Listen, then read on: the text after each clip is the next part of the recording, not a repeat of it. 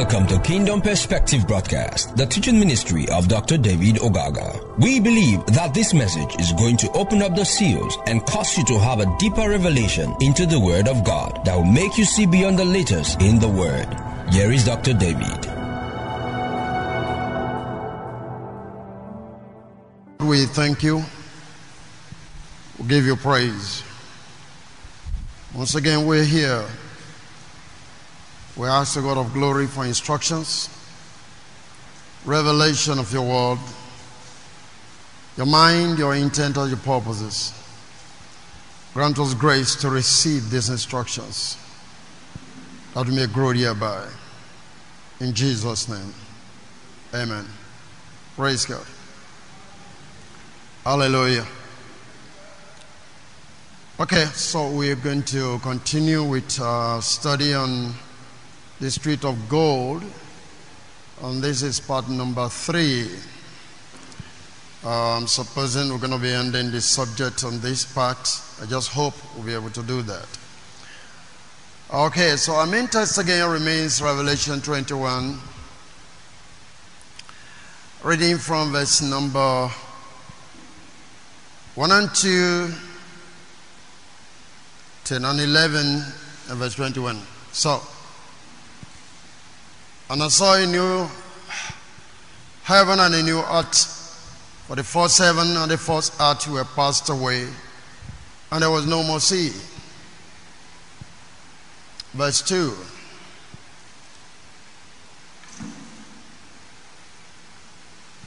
And I, John, saw the holy city, New Jerusalem, coming down from God out of heaven, prepared as a bride adorned for her husband. Go to verse 10. And he carried me away in the spirit to a great and high mountain, and showed me that great city, the holy Jerusalem, descending out of heaven from God. Verse 11. Having the glory of God, and a light was as like unto a stone most precious, even like a jasper stone, clear as crystal. Verse 21. And had this great wall high, and had 12 gates, and the 12 piers were every several gates that was of one pier, and the street of the city was pure gold, as it were transparent glass. Amen.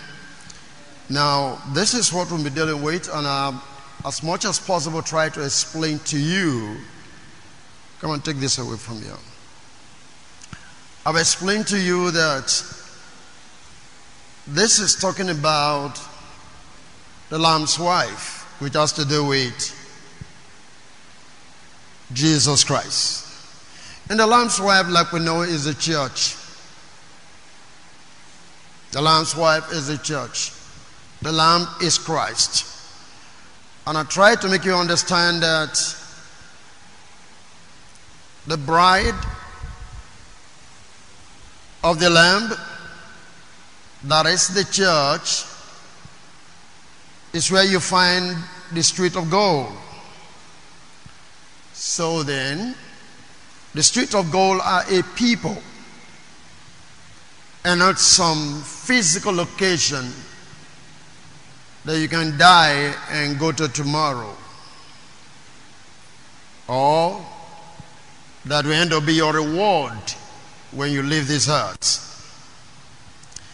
That is not what street of gold is all about. I gave you a corresponding scripture from Isaiah 51. We can go back there.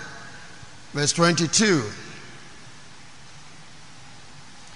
Isaiah 51, verse 22. Thus saith the Lord thy God,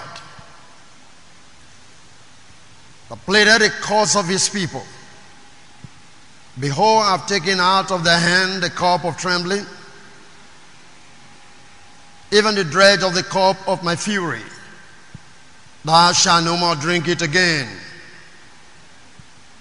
Verse 23. But I will put it in the hand of them that afflicted thee, which have said to their soul, Bow down that we may go over.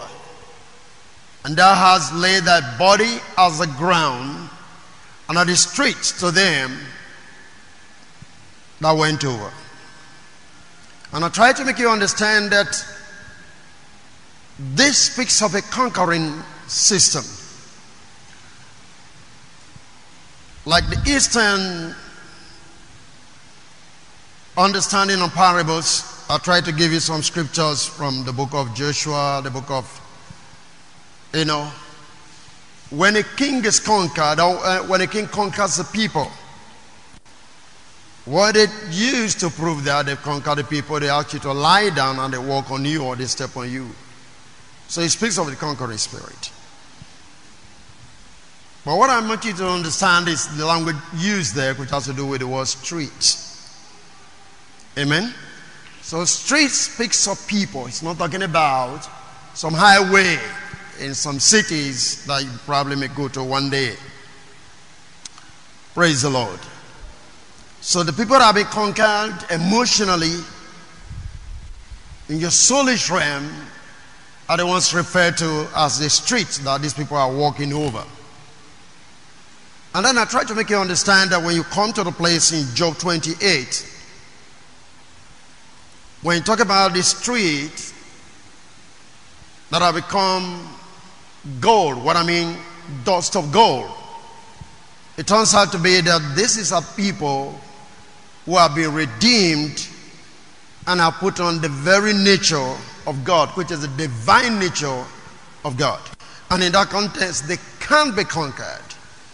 Satan can feed on you. You remember, Psalm 103 was made very plain to us that the serpent was meant to feed on the dust. And I tried to explain to you that the dust have nothing to do with the physical dust by implication, because snakes don't feed on dust, they feed on at best humus, which has to do with maybe worms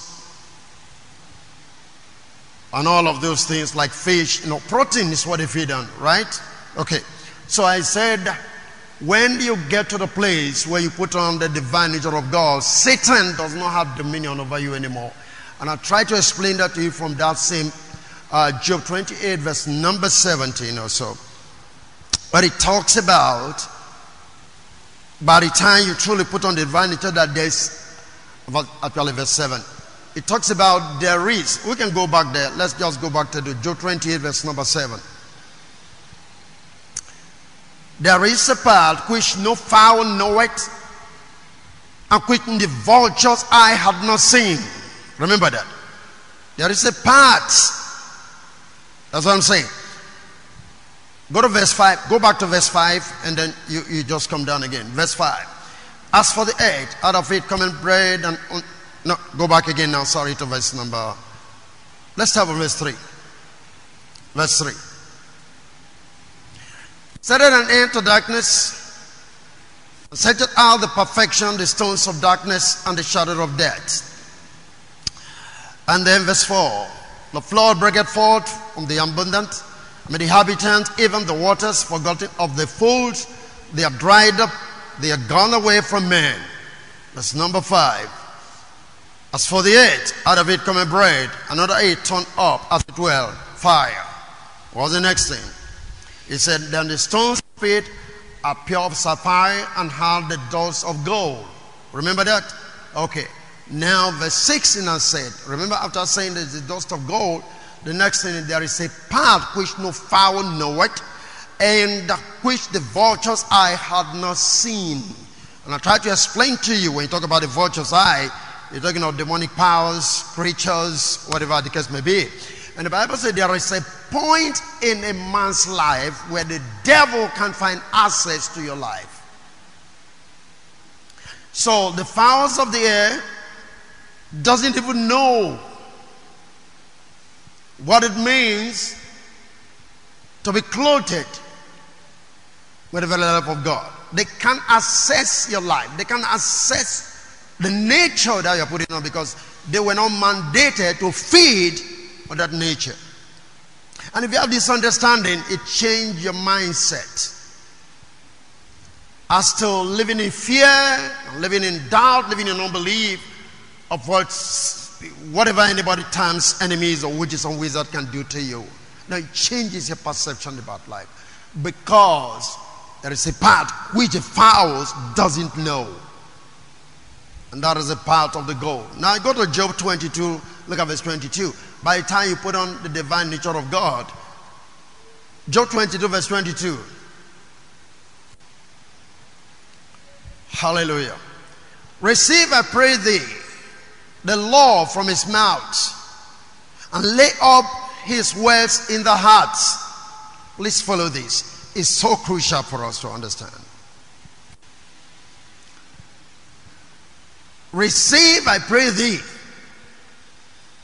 the law, which has to do with the word, from his mouth, and lay up his word in thy what? Heart.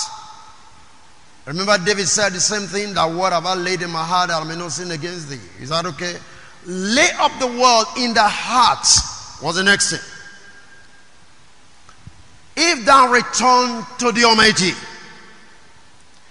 thou shalt be built up. Thou shalt put away iniquity far from the tabernacles. If you return to the Almighty, you shall be built up.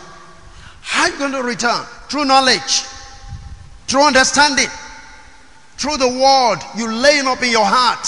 You returning to the Lord, and you shall put away iniquity far from the tabernacle, from the being, that dimension that Satan or enemies were supposed to feed on. It becomes impossible for them to partake of your life, your soul. Why? Because you're laying up the word of God where? In your heart. And as you do that, you are putting away iniquity far away from your tabernacle. What's your tabernacle? Your body. Look at it next thing. Then thou shalt lay up gold as dust, and the gold of a fire as the stones of the brook. When you return to the Lord, you cherish the word of God. What's the next thing you do? You lay up gold as dust. By implication, in the natural as it were, you come into the place where if you take gold to represent wealth, by implication here, you are amassing resources, you are amassing finances that is no longer of value. Gold is valuable. Remember, we have dust of gold, now gold of dust. Gold as dust. And what it really means is surplus. Dust is surplus. Is that okay? You can find dust anywhere. So when you lay up gold as dust, that means, and remember gold, divine nature, that means the whole of your body is partaking of the nature of God. You laying up gold as dust. What's the next thing you see there? Yet the Almighty shall be thy defense. Can I hear an amen to that? And thou shalt have plenty of silver. What is silver? I'm going to explain to you what it stands for.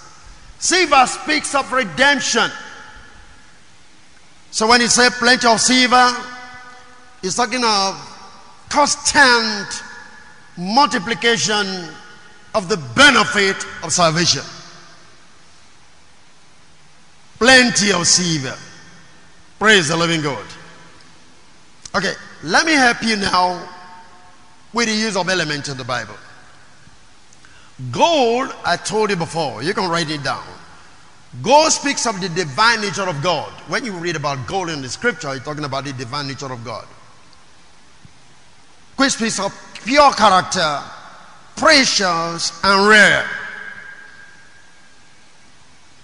If you want to write down scripture, take Isaiah 13 verse number 12. Again, I say God speaks of the divine nature of God. It speaks of pure character, that which is precious and very rare. That is gold.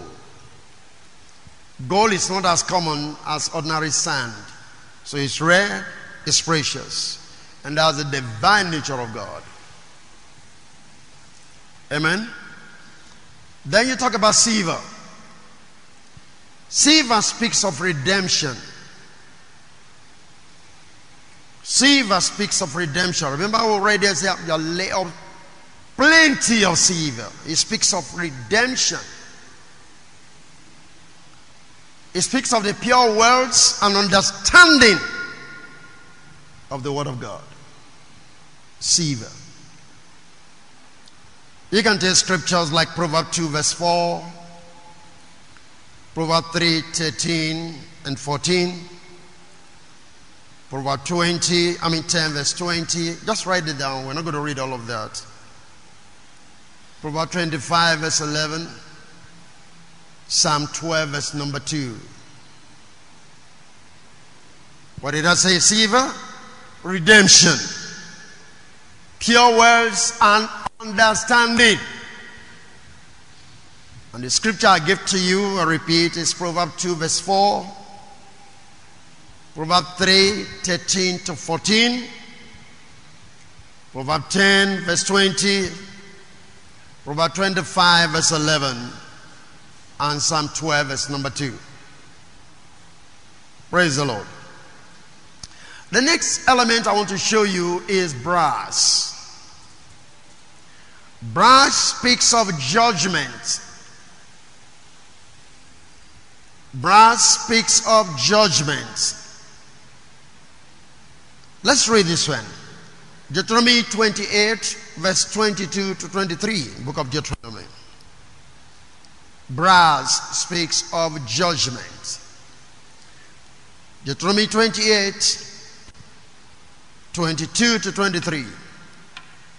The Lord shall smite thee with a consumption, that is, if you don't keep my words, and with a fever, and with an inflammation, and with extreme burning, and with a sword, and with blasting, and with mildew, and they shall pursue thee until thou perish. What's the next thing you see there? And the heaven that is over thy head shall be brass, and the earth is under thee shall be what? Iron. This is judgment for not keeping the word of God. That's what it means, brass. So that's why when you read scripture and say, I will break the gates of brass, what that means is, I will open up, I will take away judgment, even if people seemingly have compassed about. So we see brass speaks of judgment. And he's saying when you don't keep his words, he makes your heaven as brass and the earth as iron, meaning there will be no productivity. When your heaven is brass, rain won't fall. When your iron, your feet, the soil under your feet is iron, no grass or crop can grow.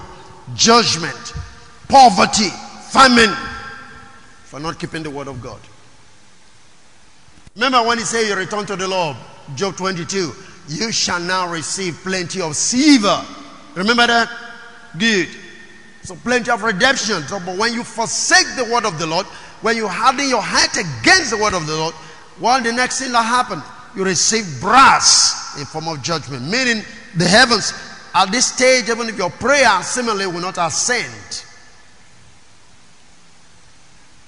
So brass speaks of judgment. Did you understand that? Then we have bronze. Bronze is different from brass. Bronze is a symbol of sin. I'm giving you a symbol so that you understand these things when you're reading.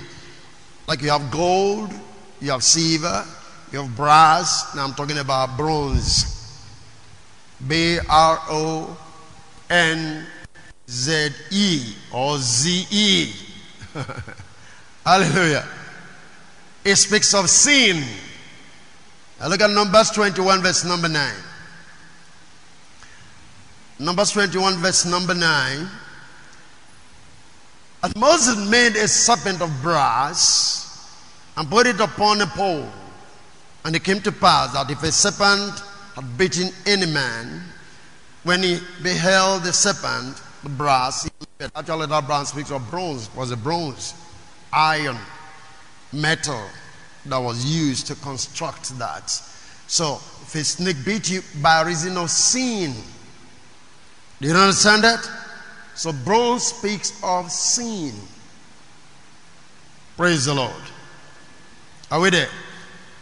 Again, we talked about thin, like thin ore, iron, lead, again silver dross. Okay, let me take a look. It speaks of impurity of character, as a matter of fact. Look at Ezekiel 22, 20 to 21. So to follow the symbols I'm giving to you, starting from gold, silver, brass, bronze, tin. Is that okay? Right. So here we're talking about tin, we're talking about iron. I've already mentioned that. I'm talking about all of this speaks of impure character. Ezekiel 22, look at verse 20. As they gathered silver and brass and iron and lead and tin into the midst of the furnace, to blow the fire upon it, to melt it, so will I gather you in my anger and in my fury, and I will leave you there and melt you. Did you get that? Impure character. So God is saying, this is your character. I'm going to send you to slavery. I'm going to leave you there. And that slavery will be the one that purifies you. Is that okay? Look at the next verse. Verse 21. Yea, I will gather you and blow upon you in the fire of my wrath, and you shall be melted in the midst thereof. So, sometimes some of the things we pass through are God's own judgment to melt out of us impure characters. We may not understand that they are not necessarily the devil. God will willfully pick us, hand us over to the enemy for the purification of our lives. I gave you a simple example some time ago. You can just read it. 1 Corinthians 5, look at verse 5. Here was a guy that slept with his father's wife or so. Paul speaking said, deliver such one unto Satan. Did you get that?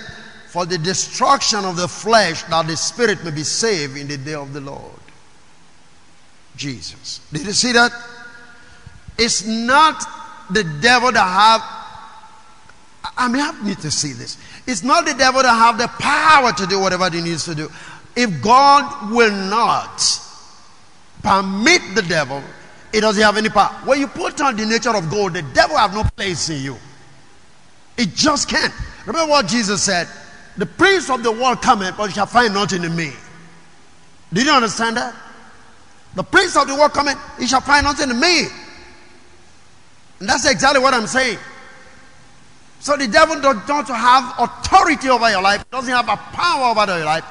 But you see, God can deliver you over to the devil, just like reading Ezekiel 22, just to purify your character.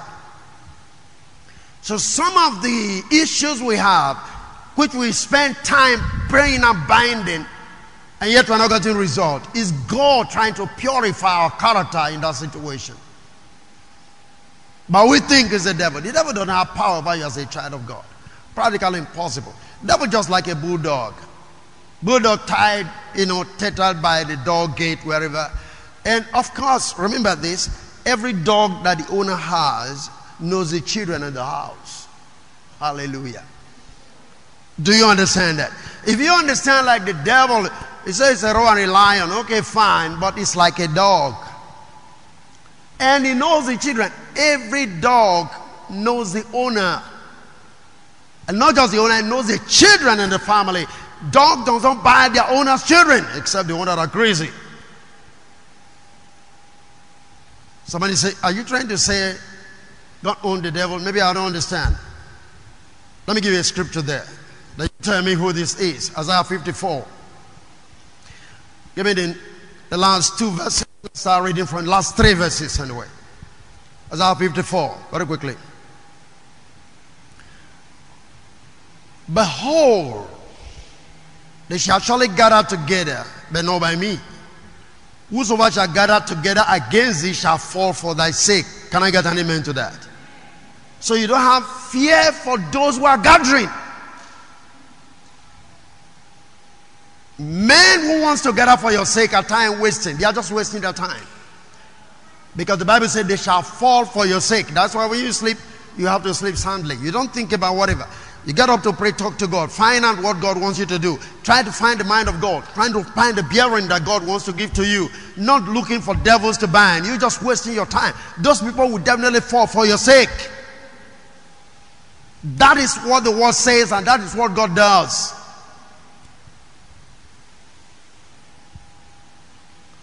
Look at the next verse. Behold, I have created the smith that bloweth the coals in the fire, and that bringeth forth an instrument for his work. And I have created the waster to destroy. Who is this? Who again in the scripture is the waster? So, what fire is it? The fire that purifies you. So here, when God said, listen, even if they gather for your sake, they are not going to succeed. They will fall. Why? Because the instrument they even want to use is owned by me. And I will not allow them to use it. The devil does not have the power to do anything to you except God allows it. Look at the next verse, 17 then. No weapon of all that has been formed, that has been fashioned, no weapon that is formed against thee shall prosper, and every tongue that shall rise against thee in judgment thou shalt condemn. This is the heritage of the servant of the Lord, and their righteousness is of me. Amen. Are you following this? So, this is what we're talking about. So when you read that Ezekiel 22, talking about lead, iron, brass, and all of those things, talking about the impure character, men who will not retain the word of God in their heart. Men will not walk by what God has said. When I say the devil can't touch you, it might look strange without the permission of God. But you know that story from Job. That the devil was on his own just walking around about. It was God that even introduced the whole show and say, hey, come on, what are you doing? He said, I don't have any business right now. I'm just moving around. He knew Job was around there. He knew Job, but he couldn't touch Job because he knew that Job belongs to God. That's what I'm saying. The children in the house is not by the dog. The dog cannot buy the children in the family. So what's the thing that happened? God has said, okay, have you considered my servant Job? The reply he gave actually tells you that he knew that Job was there. He said, I cannot touch him when there's an edge around him. He knew who Job was. He knew the protection he had. Hallelujah. God said, okay, no problem. I'm going to remove the protection. You go and do that. And he gave a test. And said, listen, if you remove the protection and touch him, it's going to cost you to your face. Job is going to cost you. Remember that. And God said, okay, try, but I know who Job is. Remove that, nothing happened. He said, oh, no, this one is just because, just let me touch his property, touch his life and everything, children. And then you see what happened. And that's why the wife came in at the end of the day. Come on, you curse God and die. Hallelujah. But what am I trying to establish? God owns all things. No power can in any way operate to run you down, to destroy your life, to destroy your family without the permission of God. And God is not prepared to permit that. But God can chastise you by allowing the devil to flog you some time ago. That's possible. That's what we read in 1 Corinthians 5 verse number 5. Paul said, send this guy to Satan for the destruction of the flesh, that his spirit might be saved in the day of the Lord. So the punishment you go through sometime in your flesh, you feel the pains, but it's all for your good, that you might be saved in the day of the Lord. Are you still there? So back to Job 22. So when we talk about plenty of silver, we're talking of multiplying effect of the benefit of redemption accruing to you or coming to you from the Lord. Again, Job 22 verse 26. But then shalt thou have plenty, or delight thyself in the Almighty, and shall lift up thy face unto God. Thou shalt make thy prayer. Listen to this. Thou shalt make thy prayer unto him, and he shall hear thee, and thou shalt pay thy vows. Though there's a place you come to your prayer, is easily answered without struggles. At this stage, you put on plenty of silver. The power of redemption is working in your life. Prayer is easy. Amen. Look at the next thing. Thou shalt also decree a thing, and it shall be established unto thee, and the light shall shine upon thy ways. Hallelujah. You shall decree a thing. Why? Because you have plenty of silver. Multiplying effect of redemption upon your life. You're not going to spend days asking for one thing. It has come to the place of decree. And you know what it means to decree? It's military men that use decree to rule, not politicians. Politicians pass bills. Military use decrees. Kings sometimes use decrees. What it's trying to say that you come to the place of authority, and when you're saying words, they are finer. You make decrees in terms of that which you call prayer. Why? Because now you have plenty of silver, multiplying effect of the work of redemption in your life. You're no longer that dust that snake feed on. You're no longer that dust that men mess around with. Now you are a precious divine nature of God walking on the face of the earth. You have a lot of silver on your being, multiplying effect of the work of redemption. You can decree a thing and it comes to pass. Man, you can change your prayer pattern when you understand what I'm talking about. Hallelujah. Verse 28. Thou shalt also decree a thing, and it shall be established unto thee. What is it you need? Now, this is not saying the pastor will do that or the bishop will do that. You that are put on the divine nature of God with plenty of the work of redemption. You are the one to decree this thing, and it comes to pass. Meaning, your purpose shall not be disappointed, but rather ratified by God. And in all their counsel and action, God shall give you the light of his direction, governance, and of comfort and success. Look at what he said there. And the light shall shine upon thy ways. Divine direction, comfort, success will accomplish you. In whatever ways you turn. What? You have plenty of silver. You put on gold as the divine nature of God. Are you following me? You are no longer streets that man walks on. At this level, you decree a thing and it comes to pass and establish, and God's light shines on your way. That means you begin to find divine directions on the way to God. Amen? I had a meeting yesterday with some people, and one of the persons said, I just remember now. So what is that? Said, this meeting was on in the vision I had, and you were mediating. I said, okay, that tells you exactly why you are here. I said, that individual was the person that come for the meeting. This is why you are here. So you have to follow the instruction of what God is saying. God is saying, ahead of you, this is what I want you to do. Light will shine upon your way. Why? Because you're walking in the heart, the the word of God is in your heart, you put on the divine nature of God, and there's plenty of silver. You can decree a thing, and it comes to pass. And not just that, light, understanding, success will begin to accomplish that which you intend on. Are you there?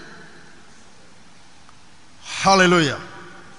So this speaks of you actually receiving the benefit of your redemption, the benefit of your salvation. So understand this. Once you get to the place of being saved, you're walking in the divine light of God, understanding, and the word is in your heart. There are certain things you begin to do as an individual, not just being in church. As an individual, there are certain things you begin to do in your life, and life begins to flow. Light comes in, direction is given, wisdom is made available to you, your way is open. No power can shut any door against you. And that's why he said, if I open, no man can shut. Are you following that? Now you're beginning to get success in the thing ordinarily that you will never experience success about. Why? You're putting on the divine nature of God, which is gold, and you have plenty of what? Silver. Multiplying effect of redemption. So, this is what God had to say after you come to lay up gold in place of dust, with plenty of silver. Redemption values in your life. Turn with me to the book of 2 Corinthians chapter 6. Let's start reading from verse 16. Hallelujah. Let's start reading from verse 16. Amen. And what agreement have the temple of God with idols? For you are the temple of the living God, as God has said, I will dwell in them and walk in them, and I will be their God, and they shall be what? My people. I will walk. Where does God walk? He walks on the street of gold. Hallelujah. Now you become the street of gold, so God walks through you. What that's supposed to mean? He passes his mind, intention, purpose through your life. You become an expression of the living God. That's what street of gold is all about. With the divine nature of God, you can express God on the face of the earth. This is what it means when lay hands on the sick shall recover. Your eyes become the eyes of God. Your hand become the hands of God. Your feet become the feet of God. Every bit of your being have become that of God. So when you are moving, God is moving. At the street of gold, I will dwell in them. I will walk in them. Glory to God. God wants to walk. He needs a street to walk on. And that is you. Your language is God's language. Your thought is God's thought. Your eyes are God's eyes. Oh, come on. Is anybody following what I'm talking about? You're moving. God is moving. That's why when you're on the street, you don't think that you're there alone. Just know that you are the embodiment of the living God. God is moving through you wherever you find yourself. I will walk in them. And this is where you care to begin to hear the voice of God. Guess what? Adam and Eve, the Bible said they had the voice of God in the cool of the garden or in the evening, walking in the cool of the evening. You understand that? Yes. When God begins to walk, you begin to experience, you begin to hear him for yourself. Praise the Lord. Whew, I love this. I will dwell in them. The tabernacle of God is with men. Did you get that? Then having dwelt in you, what's the next thing he's going to do? He will walk. He doesn't just dwell and remain dormant there. He dwells and begin to move. That Jesus said, you become the expression of the living God. I will dwell in them. Look at the next thing. Therefore come out of her from among them and be ye separate, saith the Lord, and touch not the unclean thing, and I will receive you. What's the next thing? And be a father unto you, and you shall be my sons and daughters, saith the Lord God. When you start putting on the divine nature the redemptive purposes of God, what's the next thing? You not only become the living temple of God, you are now the street that God walks in, and not just that. Here you're becoming sons and daughter of the living God. I will receive, you become sons and daughter unto me. Are you getting that? Meaning, when you come to this state, that which we refer to as the street of gold, you become the very expression of the invisible God. You see, Jesus will say, if you see me, you see the Father. And Paul will say, be ye imitators of me, even I'm an imitator of Christ. That means Paul is saying, I'm a way to Christ. If you follow me, you get to Christ. And when you get to Christ, you get to God. So Paul was a way. Hallelujah. Praise the Lord. Somebody say, well,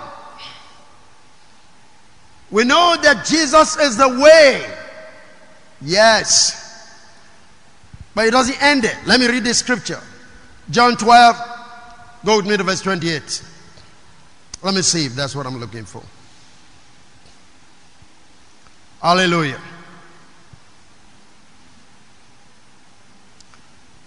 Okay, go back to verse 20. Verse 20. Bible says there were certain Greeks among them that came up to worship at the feast. Go ahead. Then came certain therefore to Philip, which was of Bethsaida of Galilee, and desired him, saying, Sir, we will see Jesus. We want to see Jesus. We want to see that man that is performing miracles. We want to see that man that is called the Son of God. We just want to see him. What's the next thing? Philip cometh and telleth Andrew, and again Andrew and Philip tell Jesus. They came knock on the door wherever Jesus was. The Greeks want to see you. That's a simple request, I'm sure. What's the next thing? Jesus answered them and said, the hour is coming that the Son of Man should be glorified. What is the glorification here? Somebody wants to see you. I mean, simple response is, well, tell him to wait. He launched into another thing which looks like a parable. You coming to look for me? The hour for the Son of Man to be glorified is coming. Look at the next thing. Verily, verily, I say unto thee, except a corn of wheat fall into the ground and die, it abideth alone. But if it die, it bringeth forth what? Much fruit. What's the connection? Like I always say. Does it make any sense? People want to see you, corn of wheat fall to the ground and die. What's the connection? You know what he's telling them? It is because I'm still alive. That's why you are allowing people to come and see me. People are saying we want to see Jesus, and you are bringing them to me. You are kind to, open door for them to meet with me because I'm still alive. But I'm going to die. And when I die, I'm going to multiply myself into every one of you. In that state, I am glorified. Anybody looking for Jesus, show him yourself. Did you get this? So a time comes when you don't have to look for one Jesus. And that state is what is called the glorification of Jesus Christ. The hour is coming when the Son of Man shall be what? Glorified. How is he glorified? When he died, reveal himself, multiply himself to other people. Any man walking the street, they'll be seeing Jesus is everywhere. Then he's glorified. Praise God. All this one we're looking for one man to fall from the sky. That is not scripture. That is not the mind of God. Jesus, remember the Bible referred to him as the fourth born among many brethren. Many brethren. That means we have the same status like him. So if he's a son of God, we are children of God. That's what the Bible says, isn't it? Right. He's only the fourth born. He's a senior brother. If he's a senior brother in the family, we are all of the same family, the same blood.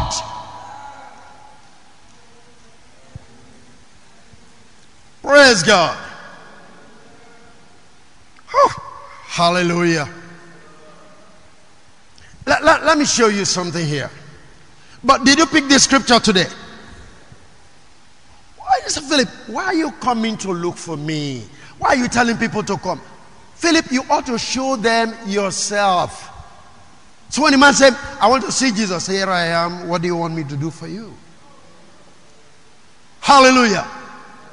I want to see Jesus. Oh, which one are you looking for? I'm here. If you have seen me, you have seen Jesus. Jesus said, if you have seen me, you have seen the Father.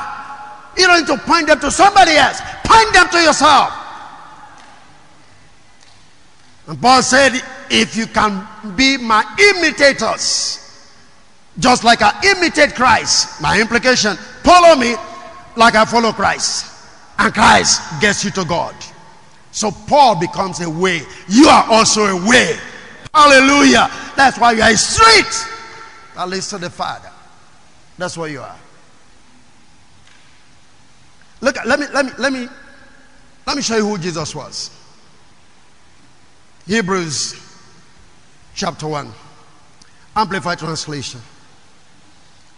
Praise God. Verse 3. Oh God. He is the sole expression of the glory of God, the light being the outreign or radiance of what? Of the divine. And is a perfect imprint and very image of who? Of God, nature. I just want to stop there. Is the very perfect imprint and image of God. You know what the Bible says in Genesis chapter 1? Let's make man our image after our what? Our likeness. And Jesus came and demonstrated what it means to be the image and likeness of God. What's the next thing? He's now saying, I am living, you take over. Exactly the way I was, so shall you be. As he is, so are we where? In this world. God expects us to become the very express image of glory. That's why he said, I will walk in them, I will dwell in them. Glory to God. And so Jesus was an expression of the invisible God. What do you mean by that? It means the God that you cannot see can be seen in a man. That is the invisible expression, or the expression of what? The invisible God. So if people want to see God, where do you think they're going to look for him? They say, me, you. It's just like what we said a few weeks ago. How can you say you love God and you don't love the man that you see? Why? Because God dwells in the man that you are seeing. The invisible God is meant to be made manifest by us who are what? Visible. We are becoming the expression of what? The invisible God. We revealing the invisible God.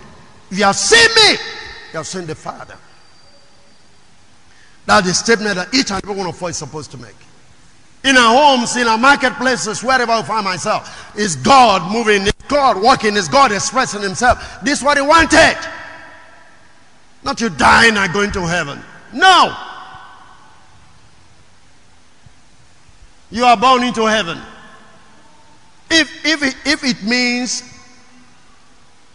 when we die we'll go to heaven, it simply means we are wasting time here. Because the day you die, the day you are born again, you are supposed to go to heaven. Either vehicle should kill you or anything just kill you so that you go to heaven. If going to heaven is the ultimate, what are you still waiting for? And you still go to hospital to be treated. You still, when you are sick, you still look for doctors to help you. To still live. Live for what? When you die, you go to heaven. You die. Lots of fever to attack you. Don't treat it. Die and go to heaven. And if fever refuses to come, go to the road and lie on the road and let vehicle crush you. Go to heaven. But you know what Jesus said? Our Father which art in heaven, thy kingdom come, thy will be done where? On the earth as it is done in heaven. You don't need to go there to find the will of God. We want to run away. That is not mind of God, people. Can we stand up and let the world know that Jesus has actually risen and the Spirit has been released and is now within us and God is working through us and in us, and we can express it wherever we find ourselves, whether in the marketplace, whether in the home. We can make people know that God is alive. That is the excess. Take your final scripture. Help me, Jesus. Romans chapter 8, verse 29. Am I helping anybody tonight? Praise God. For whom he did foreknew, he also did predestinate to be conformed to what? The image of his son, that he might be the firstborn among what? Many brethren. Predestination is not that one day you're going to die in an accident. That is not predestination. Predestination, I've taught you here before. The message is there. Predestination means you are conformed to what? The image of his son. So when he told Philip, hey, listen, this is your problem. Because I'm still alive. That's why you want people to come see me. You want the Greeks to come. I'm going to be glorified. When I'm glorified, I become the senior brother to all of you. And the very life that I have becomes your life. The Holy Ghost will be released. Begin to dwell in you, and that's God living in you. God working in you. God expressing himself in you. Give me Ephesians 2 and the last verse. Verse 22. Hallelujah. Ephesians 2. In whom ye also builded together. Okay, go to verse 21. Let's see that. In whom all the building fitly framed together growing unto a holy temple in the Lord. Remember what the Bible says? You are the temple of what? Of the living God. So through the apostle and prophet, the house has been built, which is the church, which is you. What's the next thing? In whom ye also are builded together for what? A habitation of God through what? The Spirit, which is the Holy Spirit. So God dwells in you through the Holy Spirit. And the Holy Spirit never came until Jesus went to the cross and they resurrected. And then the Holy Spirit was poured out. And when the Holy Spirit was poured out, God came now to dwell in you. So when he said, you shall be my temple, I will dwell in you. That's what he's talking about. The Holy Spirit now resident in your life. And Jesus said, that is what glorifies me. Praise the Lord. Are we here?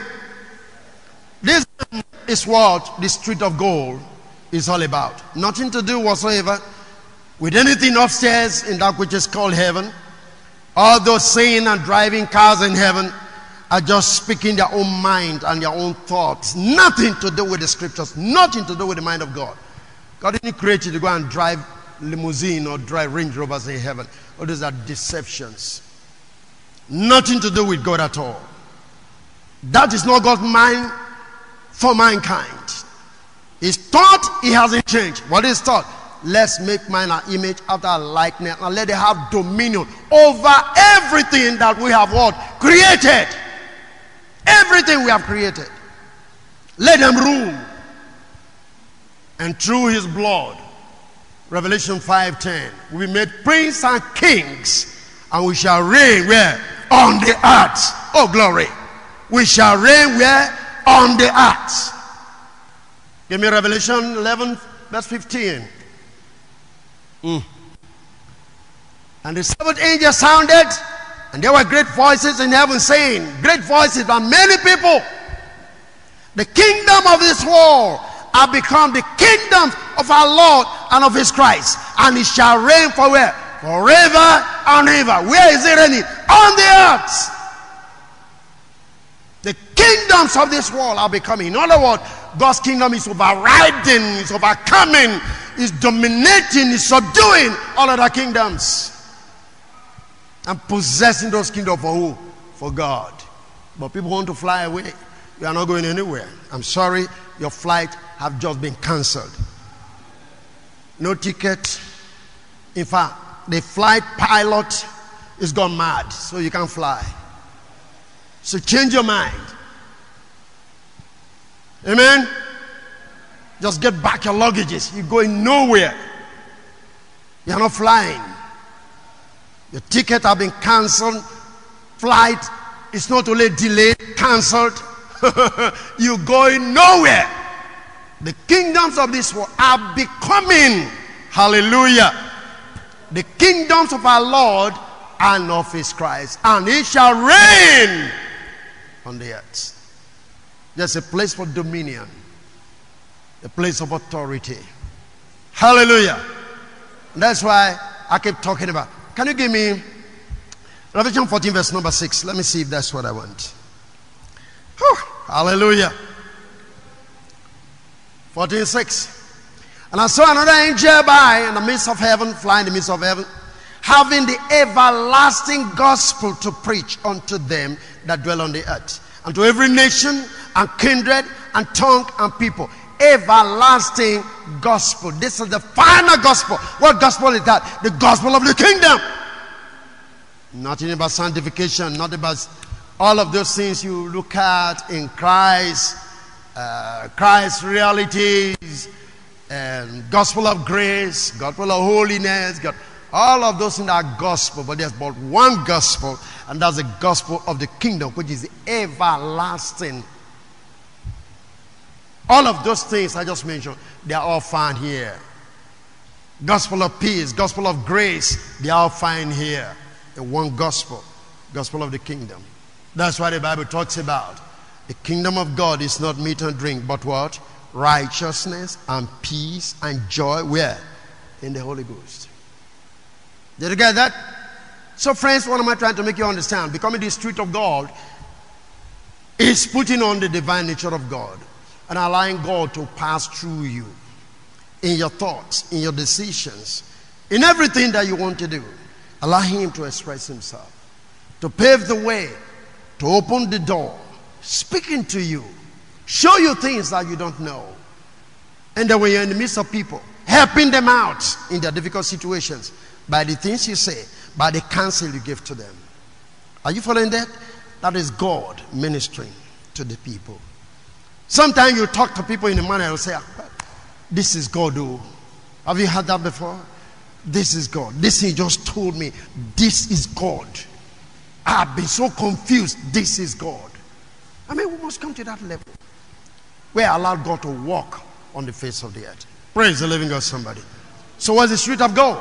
The nature of God. The divine nature of God. It has nothing to do with anything upstairs. If anybody come preach to you that they saw a vehicle being moved in street of gold upstairs, just know that it's a figment of those people's imagination. Nothing to do with God, nothing to do with scriptures. We are here and we're going to make God known to the rest of mankind. That should be your goal. That should be your purpose. That through me, men who haven't known God eventually do what? Get to know God. Praise God, somebody. God bless you and thank you for listening.